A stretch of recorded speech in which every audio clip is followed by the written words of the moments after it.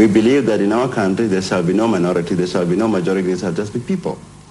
The circumstances behind Steve Biko's death still remain unclear, but the Biko family is determined to find the answers. The first steps have already been taken. We're delighted, for instance, that the Timo family matter has come forth, the Hafiji matter has come forth, Talata matter has come forth. We consulted with representatives of the Hawks late last year, and the matter has now been referred to the regional branch here in East London.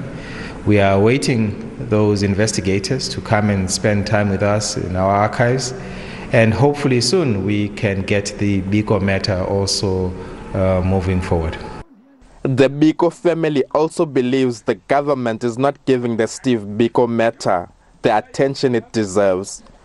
There is absolutely no doubt that our political leadership has been negligent on this matter. In fact, not just negligent, they have interfered with justice. Two courts have pronounced on what they call political interference.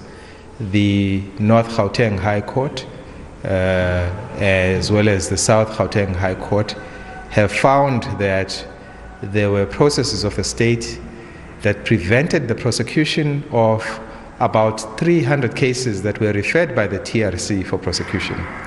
Preparations for the 21st Steve Biko Annual Memorial Lecture are also in full swing. The director of the World Health Organization, Dr. Matsidi Somuweti, will deliver the keynote address virtually. Abongile Yankees, SABC News, Konxe.